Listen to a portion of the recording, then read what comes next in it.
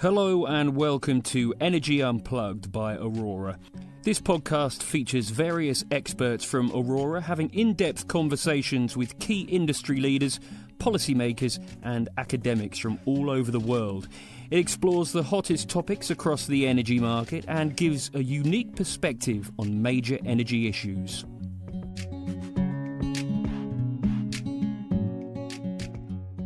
Welcome to Energy Unplugged. I'm Dan Monzani, Managing Director for UK and Ireland at Aurora Energy Research. This episode of Energy Unplugged is a deep dive into what is a lively debate in the GB power market at the moment, but also one that will resonate across many of the markets we operate in as we build net zero power systems. That is the importance of networks, both to investment decisions and to the operation of the system. This is a topic we've discussed before on the podcast. So in July, we interviewed Julian Leslie, the Chief Engineer and Head of Networks at the Electricity System Operator. He was talking about the steps they're taking to speed up the huge backlog, now over 300 gigawatts of connection requests in Great Britain. And back in September, I discussed the potential role for locational marginal pricing with a number of Aurora experts in Germany, in Australia, and in the United States. This is another topic we're going to be coming back to in the autumn when we present some of the findings of a major multi-client study we've been doing into LMP in Great Britain. However, it's a huge issue, and we make no apology for digging further into it, as this is clearly something our clients raise with us and an area that we know regulators are very interested in. So today's podcast is about how we expect networks and congestion to evolve in Britain and what that means for investment cases and the kinds of analysis that we're doing at the moment to help our clients get an edge in a rapidly changing world. I'm joined today by two of our leading internal experts on this. Ashutosh Padelkar leads our renewables research in GB. Welcome, Ash. Thank you for having me, Dan. And Alex Houston is a senior associate in our GB advisory team, where she's led a variety of work relating to networks for all sorts of asset developers. And we'll be hearing more about that shortly. Good to have you on the podcast, Alex. Pleasure to be here. Thanks, Dan. Great. Well, let's kick off. Ash, you've led a group meeting on this for our clients recently. Why is this so important? 24 months or so ago, it was really only a few of us deep energy nerds who cared about networks. Now you can barely read a newspaper report without networks featuring prominently. What's changed? So we need to look at the installed renewable capacity in the system. So looking back at 2012, about 10 years ago, the renewables capacity in the system was about 14 gigawatts. In 2022, this figure is nearly 40 gigawatts. Now, this is by all means a huge success story and something to be celebrated, but the growth in renewable capacity has slowly chipped away at the headroom that is available in the grid. So in 2016, the turn down that is the system operator telling wind generators to stop producing from their assets was about 1 terawatt hour. This is in 2016. This has grown to 3.5 terawatt hours in 2022 last year. The cost associated with this has increased fivefold over this period to £2 billion last year. That's £37 per household in 2022 just to manage congestion or instability in the system. On the worst 10% of the days last year, that is worst in terms of congestion, we were curtailing or turning down 8% of all generation. This issue has grown significantly due to the decreasing headroom in the system. Okay, well, so costs like that are obviously a big issue for consumers and regulators. I can see that. But Alex, what types of investors care about this? After all, one of the reasons for the cost is obviously that some of these companies are being paid for the curtailment.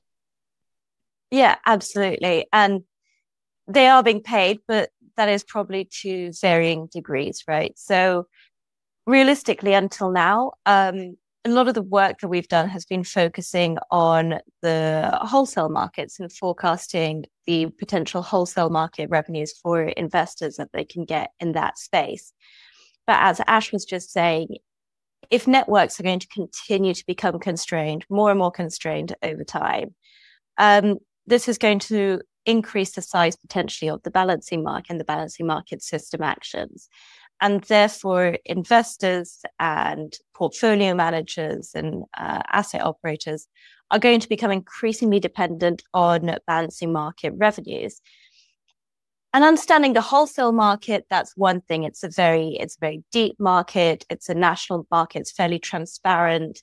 It's relatively easy to understand when you compare it to, on the other hand, the balancing mechanism, which is a lot more opaque and a lot harder to actually for us to understand and to know also what bids and offers are actually even getting accepted and what sort of bidding strategies investors need to actually be putting in. So that is really where a lot of the interest is coming from, and it's that increasing dependence on the BM. And I think there's another side of it, which is also that so under the BM, the current rules are such that assets are actually expected to bid in around cost, or maybe something like 5% over cost or something around that. And if you have a subsidized asset, such as an offshore wind asset with a CFD, their opportunity cost, if they're having to turn down their generation, is going to be their strike price. And therefore, they're able to bid in at their strike price and get a sort of equivalent revenue and therefore not be loss-making potentially at that time.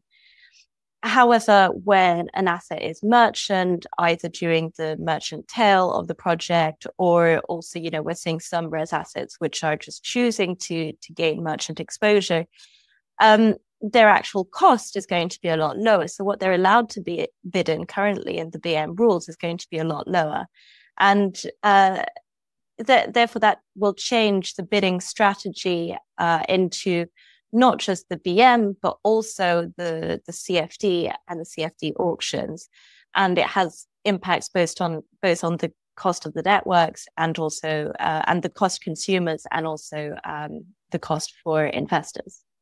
Very good. Okay, so we'll dig into some of the case studies of how people have been trying to understand this greater complexity and work with us to get a handle on that in order to either sort of manage the risks or to take advantage of the opportunities in this system.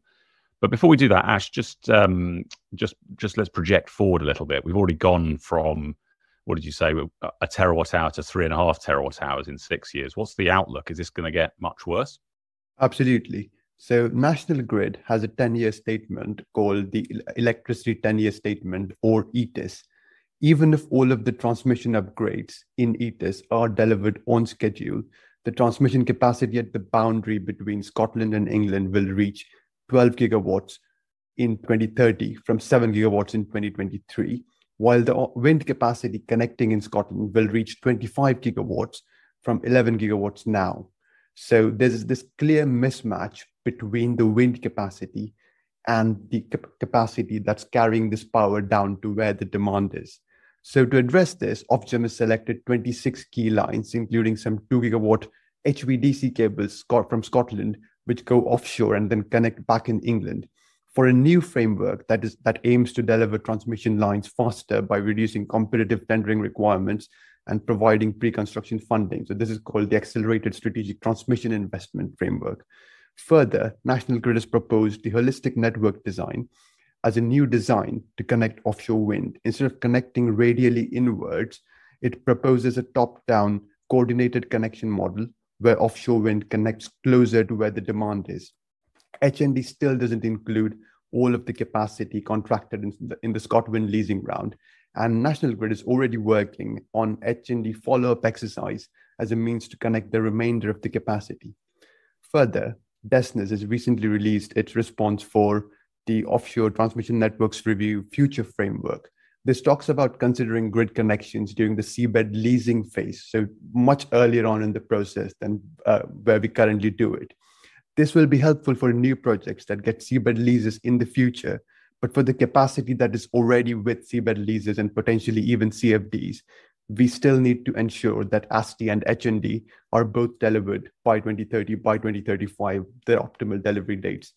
We'll discuss some of these challenges later, but the outlook is that these 3.5 terawatt hours and £2 billion figures are bound to get much worse before they improve. Yeah, it can be quite an alphabet soup, this area, can't it, with all your HNDs and your ASTIs and what have you. But I think that the key point there is, we're already constrained. The 10-year statement's talking about a slightly more than 50% increase in capacity, whereas the wind's more than doubling over the same period. So really hard to even keep up with the explosion in wind in north of that B6 constraint between Scotland and England. But of course, that's a world where they will get delivered. Do we now believe that that's going to happen? Have the changes that actually we heard Jonathan Brearley on this podcast a few months ago, Keith Anderson also spoke about this, quite a big movement on regulatory funding. Do we think that's sufficient to unlock the necessary deployment of networks? So the discussion around funding has gone from being, do we really need this, or do we have a stranded asset in terms of transmission infrastructure, to yes, we need all of this and we need to clear funding for it to get it all built. So the funding discussion has transformed significantly in the last 3 to 5 years. The blueprint is now partly there. People have a plan for how to connect all of this offshore wind. They've got the HND follow-up exercise. All of this is there. The challenges are supply chain and planning.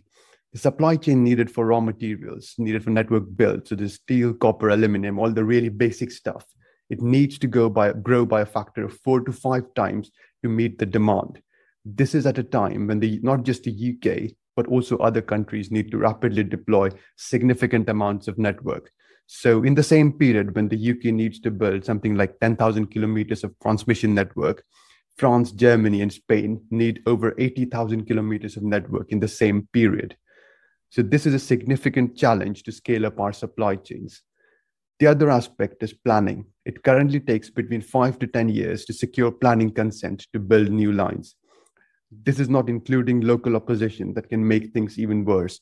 A key 112-mile line in East Anglia that was selected in ASTI, the Accelerated Delivery Framework we discussed earlier, is facing opposition from 6 MPs, including the Environment Secretary. Yeah, okay, that's pretty chunky challenges then. So let's take those last two in turn. We've talked about the funding, the blueprint. It's quite a shift actually from incremental additions to the existing spine to a wholly new holistic network design, but still work to do to complete that. But talk me through what can be done about these two big challenges, supply chain first and then planning. Yes, the supply chain needs to grow by a factor of 4 to 5. If we can ensure that there is long-term contracts available to the industry, they will build in response to that. This is exactly the same as having long-term contracts for renewables, for hydrogen. If we can provide 10, 15-year contracts that are backed by the government, we can get the supply chains in place. But we need to do that now. We don't have the time to lose. We can't wait for another 5 years to get these things in place. For planning, this is the most challenging aspect. Large-scale planning reform will be unpopular, but this is absolutely necessary. The capacity that can be built as undersea cables is already being deployed as undersea HVDC lines. What they still need at the end of that HVDC line that's undersea is an onshore infrastructure. This is pylons. Planning reform is absolutely crucial in ensuring that decarbonization of the power sector can be delivered. Yeah, and your example of that 112-mile line in East Anglia is a really good one, right? You can coordinate the offshore development off East Anglia so that it has the minimum number of landing points, but you've still got to build substations and you've still got to build some big transmission cabling to get it from the coast to demand centres, right? Exactly. And currently, this is the bit that's facing opposition, very staunch opposition. We need to change that. So I get the sense you don't think that there is adequate room for manoeuvre by sort of process improvements and so forth to make what I think is sort of around 10 years to deploy network assets. You don't think there's a sort of leaning of processes. There's just some hard trade-offs, right, about who can hold up projects. Is that the kind of thing that people are grappling with? Exactly. So currently, the view that the market takes is that, yes, people have talked about ASTI, people have talked about HND, but the realistic case scenario is still that we might not even be able to deliver ASTI. We might not even be able to deliver the key lines that the government thinks are absolutely necessary. So what happens then? Yeah, brilliant. And that's a great segue into some of the more specific questions that we're being asked by our investors. So, Alex, perhaps you could just give us an example of a few of the different asset classes and the kinds of questions they ask to deal with the risk that the investment doesn't manage to deliver the network in time. Yeah, I mean, that sounds like a fairly straightforward question, but realistically, Dan, that's quite a loaded question with quite a lot to unpack, really. So I think I'd probably categorize this into sort of maybe two categories of assets that we can think about. We've got our flexible assets, and flexible, that's both in terms of their ability to switch on, switch off, but also potentially locationally flexible. And we've got batteries, we've got some LDES, potentially abated gas, but I'll also put maybe hydrogen production in there as well. And then we've got our res assets, which are a lot less able to respond to locational signals, in the sense of they're a lot more restricted on where they can site, right? So obviously an offshore wind developer is restricted in terms of the seabed leasing rounds and where they can actually place the assets and be where the best load factors are. Similarly, a solar farm also will be seeking out optimal load factors, but also be constrained potentially by grid connections as well. So although theoretically you'd like them to be able to respond to locational signals, maybe they are less able to. But I'll go back to the earlier assets that I mentioned and maybe start with talking a little bit about batteries and what we've been seeing from certain battery projects. There's probably two categories of opportunities coming our way when we're getting requests with respect to batteries. One of them is with respect to optimized siting. So that really is sort of future-proofing against network build uncertainty, against net zero policy, and also market reforms. You mentioned right at the start of this locational marginal pricing under the REMA consultation. And obviously, we've been doing a huge piece of work on that as well.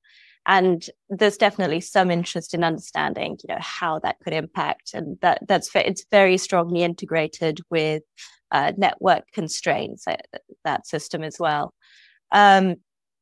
So that is part of the optimization of siting. And then there's the other side of it is co-location. So really looking at co-location as a bit of a hedging strategy. I'd say most of the requests and most of the interest that we've been getting on batteries has been considering potentially how to make the most out of cheap charging opportunities in northern regions. So like I was saying before, batteries are probably the most flexible asset that we can actually have on the grid, so they can really be moved anywhere. And therefore, looking at the opportunities for placing assets in northern regions, maybe sort of around the B6 boundary, especially sort of looking at the very high levels of constraints that we're seeing across the B6 and where they can be placed in order to actually potentially be able to benefit off BM system actions by sort of charging up quite cheaply and therefore sort of bringing down their short run marginal cost in that sense. And we've had a few of these and also co-located projects. So where these batteries are being co-located potentially with wind. So then when the wind is being curtailed, how much is actually available for the batteries to then charge up by? Of course, all of this within the constraints of potential CFD contracts and so on. And we've been able to assess the value of the balancing mechanism in these cases, so both for standalone and for co-located assets using our asset dispatch tool, Kronos. But there's definitely a different side. There's an alternative approach, which is something that we're not seeing quite so much at the moment, but we think could potentially be an area that that battery developers are become more interested in, which is where instead of seeking to reduce their short-run marginal costs through reduced charging costs, actually looking to seek out higher BM offers for turning up generation when the system is tight. So looking at locations more in the south, potentially considering, for example, the SE1 boundary, which is a relatively constrained boundary when you consider quite how much demand you have right down in the south, offset with very low generation, mainly a lot of it coming, from interconnectors or potentially solar in the future. And therefore, there's a strong role that batteries could actually play in that region. And I would note that,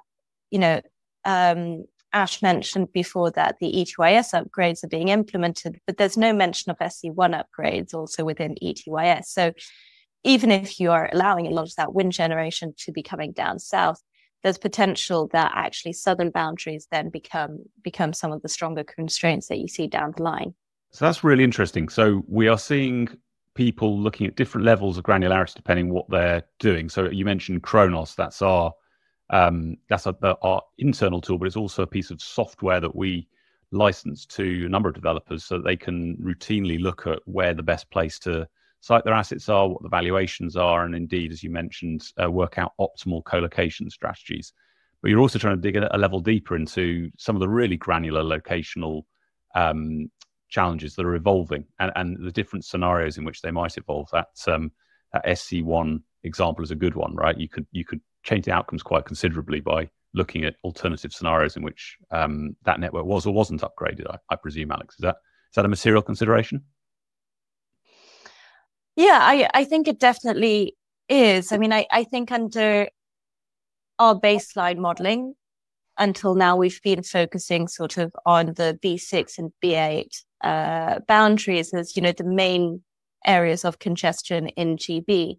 And definitely, historically, this has been the case. But I think there absolutely will be opportunities going forward to actually take into consideration where that congestion is going to move.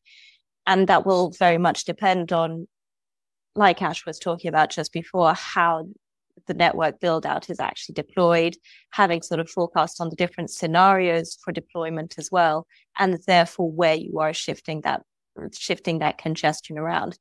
And that will impact the hedging strategies that operators such as like battery operators are going to be able to adopt in order to try to create a portfolio which is future-proofed across a wide range of scenarios. And I think that's really sort of where there's a fair bit of interest in at the moment. So it's an emerging dimension. People have asked us for years about, being resilient to different weather years and having different assets in their portfolio that manage that, or different profiles of revenues for their different assets. But now actually thinking about your locational footprint as well is becoming an area that people are starting to ask questions about. Yeah, yes, absolutely. And I'll also just continue on that a little bit, because there's another dimension. Until now, I've sort of mentioned a wholesale market, I've mentioned the BM as well. But the other emerging dimension, potentially for assets such as batteries, that hasn't been explored that much until now, maybe, is the participation in ancillary services such as frequency response and reactive power. This has been both batteries and LDES, but, batteries do seem to be participating a little bit more in these services now. And therefore actually understanding the value that could be driven from these services and how that could change over time depending on the different network outcomes is also something that we could be looking at. Yeah, it's interesting. You're right. We did see some batteries in some of the Pathfinder auctions, although of course they have to trade that off against some of the other opportunities to earn money because they need to keep their charge at a particular state. But I'm really interested in what you said about long duration storage, and obviously there's some both large pumped hydro storage projects existing in Scotland, some big plans, and also some of the newer forms of assets. Why might they have a particular role, and what kind of questions do we get asked about those kind of assets in a world of constrained networks? Yeah, they certainly have a significant role to play. Obviously, you mentioned the pump storage hydro. They have little flexibility or no flexibility when it comes to actual locational mobility, of course. But they definitely can play a role in terms of providing services with respect to locational constraints. But the other one is probably the more emerging technologies where we have had requests with respect to maybe compressed air or liquid air storage, and looking at the opportunities for those types of technologies, where you're sort of talking about maybe 6 hour plus storage. And the opportunities there is in the BM, because you potentially have slightly better chances of having a higher acceptance rate in the BM. That maybe some batteries might not necessarily be able to capture in the same way, where acceptance rates will vary depending on the technologies. So a 6 hour plus storage asset could benefit a little bit more from BM services, but they also are being able to provide a lot of other services, such as that inertia services or reactive power. And in some instances, they're able to do this without actually emitting any watts onto the system. So, which is provides a slightly new technology, and the value of that, I think, is still something that we are assessing. Great. I just want to ask a couple more areas, and then we'll move on to some of the other market-wide challenges. But I'm fascinated by how hydrogen, particularly sort of electrolyzers, the production of hydrogen, might play in this space. And then we should talk a little bit about how renewables developers think about this and the questions they ask. So tell me about how hydrogen might interact with a constrained network, and the extent to which people are starting to think about the locational aspects of those projects. Yeah, definitely. If we're thinking about hydrogen production, I mean, currently industry participants such as electrolyzers aren't actually able to participate in the BM. But it's definitely worth considering a scenario, I think, where some BM reforms are evolving, are allowing the BM to evolve so that maybe it is able to allow such participants to step in from a more, demand side response as well. Input into the system, relieving system constraints. So, for example, an electrolyzer would be able to step in at a time of high wind generation, where instead of creating potential voltage issues on the system by having to turn down wind and turning up CCGTs, you're instead able to actually relieve the system constraints a lot more by turning up electrolyzers. And actually, this could also reduce the actual cost on the system as well. And then there's a lot of interest as well in terms of co-location of electrolyzers. And this is very similar to what you see in terms of batteries. It is obviously very dependent on transport and storage networks. So those need to be, that does need to be built in order to allow co-location of electrolyzers. But similarly to co-locating with a battery, you've got a lot of cost savings by implementing a co-located asset, and you will save in terms of your grid connection as well. And so there's a lot of interest in that, in terms of actually being able to sort of soak up all those extra watts on the system in times where wind assets are being curtailed. And we've definitely had some requests actually come through in that space, where we're actually being asked to size how much curtailment we think is going to happen within certain zones, and therefore how many hours of generation we think would be available to a storage or a hydrogen asset, which is sort of well positioned to actually absorb that excess electricity. It's a really interesting one to think about, isn't it? Because, I mean, in the short run, we get asked those questions, as you say, and people are trying to weigh up, if I'm going to build an electrolyzer, should I have it nice and close to the demand so that I can use it easily, or should I have it close to the wind and managing some of these constraints? And as you say, you know, what you avoid on one network, you hit on another network, and that infrastructure isn't there yet. But it may very well be in the future there is a more available infrastructure for transporting hydrogen around, both in the UK and in Europe. So it'll be interesting to see how that market evolves and whether the strategies need to change as you look across the different networks that you can take advantage of, not just electricity. Yeah. Let's turn to renewables then. So we talked a little bit about how there's a degree of protection through the CFD, but this is still something we look at for our clients quite a lot on their wind projects, right? Yeah, I think it's a pretty big one for renewables. Like I mentioned earlier, and just sort of reiterate, an asset with a CFD is protected to a certain extent because of their strike price. And therefore, if they're bidding into the BM, they're able to sort of bid in at their strike price, or maybe around 5% plus.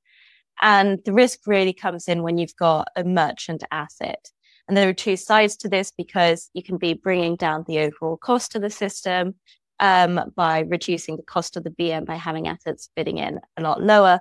However, you can also be increasing potentially the cost of capital that is required for these projects earlier on, and also potentially the actual strike price that they're bidding into the CFD auction earlier on, because they need to make up these costs in the lifetime of their CFD, rather than sort of depending on future revenues coming through the merchant assets. So there's a sort of circularity, I think, in terms of how RES assets would respond, especially when we're talking about offshore wind.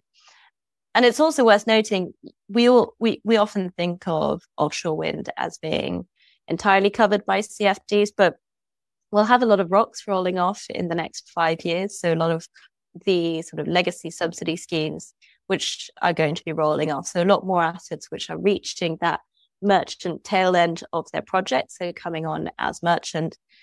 But we're also definitely seeing a trend in certain assets choosing to actually expose themselves to merchant economics, and to not necessarily take on a CFD for the full portfolio value that they actually have. We saw this in the Moray West project with Ocean Winds a little while back. That was definitely, I can't remember how much of the portfolio they chose to expose to merchant, but I think they said 50% plus, actually, Alex. It was probably PPA wrapped rather than completely floating, but it was mostly PPA wrapped, and there might have been some floating, I think, in there as well.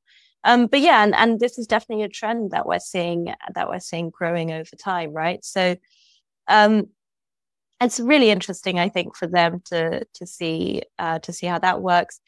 And then there's also even onshore wind. We had a request a little while back in terms of looking at the actual sizing of potential BM revenues for onshore wind, and understanding bidding strategies as well, both in a CFD and post-CFD period. So that is also something that we've been seeing coming on a lot more.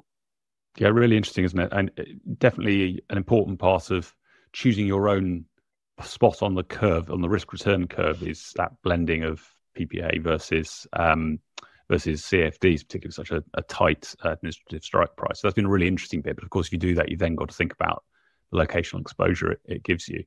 And we've been talking largely about transmission there, Alex. That's been a really great run through of a lot of the issues we're hearing from clients. Ash, what about distribution connected assets? How does it differ there? Yeah, that's a really good point, Dan. So in the last 3 years, nearly 6 gigawatt of generation capacity in Southeast England and East Anglia that connects to the distribution network has been offered a non-firm connection. So a non-firm connection is where the distribution network operator says to you, hey, you've got a 1 gigawatt asset, but I'm only going to give you a connection for 800 megawatts for the next 3 years. And then maybe once we've figured out some of the issues, we'll then give you a full gigawatt. Another way in which a non-firm connection might work is time-based limitations, where in certain hours of the day or certain times of the year, your connection drops to a much lower value than the full size. The final arrangement, which is now being taken up by more distribution network operators, is active network management. So active network management is where the level of congestion on the network decides the level of curtailment for a non-firm connection. So one of the models in which active network management might operate is pro rata, where every single generator that has a non-firm connection is curtailed as the same fraction of their generation. Another model that we've seen is last in, first out, where the burden of curtailment is placed on the last generators to connect. The key difference from a transmission network is that a distribution connected asset does not receive compensation when they are curtailed. What can generators do to mitigate the impact of this kind of uncompensated curtailment? Well, co-location with storage could help shift the generation in time to avoid curtailment. We are exploring this in detail in our group meeting on non-firm grid connections on the 5th of September. So here we'll look at how Kronos could help generators manage this risk. That's great. That's really helpful. Yeah, it's an area we recognise there's a lot more appetite for greater granularity in both time and place. So we're doing a lot of work on this. Let's pull it back up to the full market level then. So clearly a lot of curtailment ahead and big plans to build networks, but networks aren't cheap, Ash. So is it actually obviously the case that it's best to build the networks, or is it going to end up being cheaper to allow the curtailment? Yeah, maybe we can look at the cost of curtailment first. So in 2021, the cost of curtailment due to network constraints and system stability reasons was about £1 billion, which grew to nearly £2 billion in 2022. Aurora's analysis on transmission network build-out shows that the additional cost of building all the network proposed in ASTI and HND that we discussed earlier could be offset by this cost savings in constraint management. More importantly, if we fail to deliver even some of ASTI, we found that the cumulative total system emissions from 2023 to 2050 are 316 megatons, whereas we could reduce them to 184 megatons by delivering both ASTI and HND. This is a 134 megaton reduction in emissions, which corresponds to 2.6 times the power sector emissions in 2022. To take a step even further behind, if we can't build enough networks, we will have built over 30 gigawatts of offshore wind, yet failed to decarbonize. This would be a very special achievement. Yeah, it would, Ash. Yeah, it really brings it home, that, doesn't it? The cost side is definitely one that sort of supports building more networks and so on. But that carbon point's really crucial, isn't it? What's the point if you can't get the power to market? Now, other than obviously just building more networks and opening up the connections regime, which Julian Leslie was talking about on the podcasts in July, what else could help the system manage what is likely to be a transitional period of quite high constraints? We've talked about some of the assets we're working with at the moment, but what do you see as the points of hope, Ash? So we need to build nearly 10,000 kilometers of transmission lines over the next 10, 12 years in order to get where we want to be.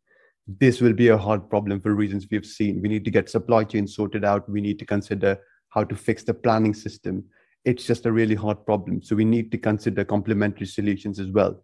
Long duration storage, which we talked about earlier, can help mitigate the need for some of the network capacity while also offering a range of system benefits.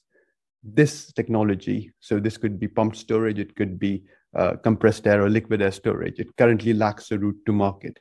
Neither the CFD scheme nor the capacity market are suitable mechanisms to support it.